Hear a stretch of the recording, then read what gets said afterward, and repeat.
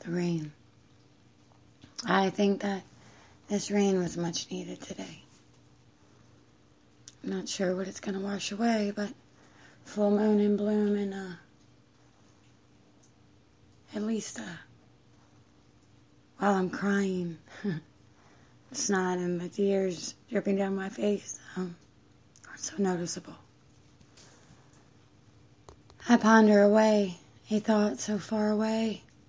I seem to always drift endlessly through these clouds.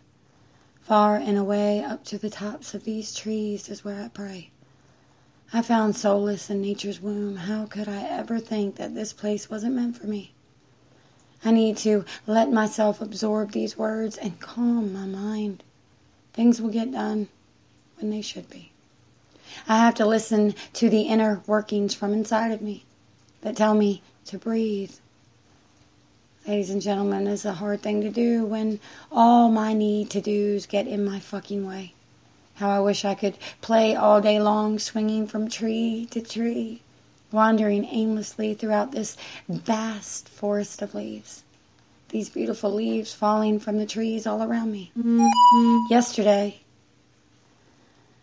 as I laid in the yard, soaking in the sun, looking back at how far I have come, something inside of me wept. And then my bones ached and my thirst grew, this weary body filled with a feeling that I could not contain.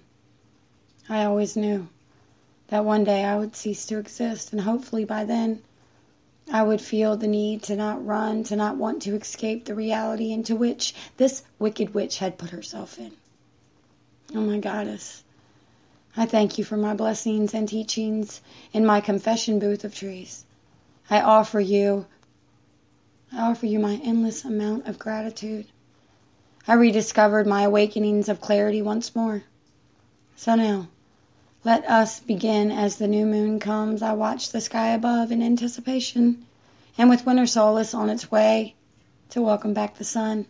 It's time for me to brew a time to return to these teachings, all those teachings you've shown me. I do have more to uncover within me. I am ready for the climb. I am reclaiming my life.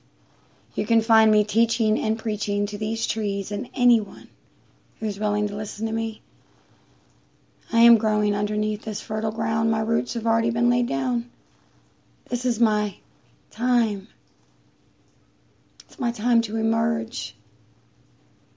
And as I said before, I always rise with the moon.